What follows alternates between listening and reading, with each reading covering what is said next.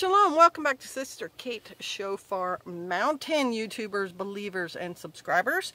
I am so excited today, and I've got in the background some of the greenery, some of the lushness of Shofar Mountain, because I wanted you to see, like right down in there, all the blackberries we are waiting to ripen up. Right here behind me. Here. But right here, I have blackberries that have ripened. And they were the vine growing variety. So they were along the ground right by our pond. And when I picked them, I had to keep myself from falling down into the water because that's how steep the sides of our pond are.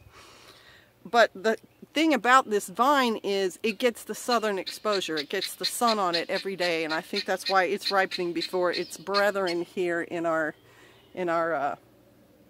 big long what do you call it? Bush?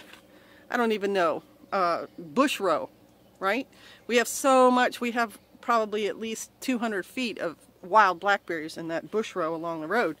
But these little guys, they're just on the edge of the pond, and they are ripe. So I'm declaring blackberry season open now for 2019, at least on Shofar Mountain. Let the games and the blackberries begin. And I'm going to try one of these right now because I've been waiting. Pastor's working, and I'm going to have, the second one will be for him, but I'm going to try the first ripe one. Can you see it? There it is.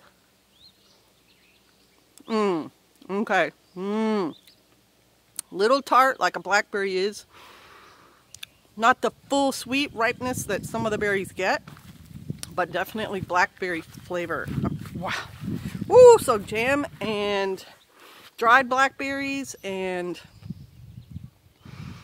blackberry pie coming up. Yep, blackberry pie coming up.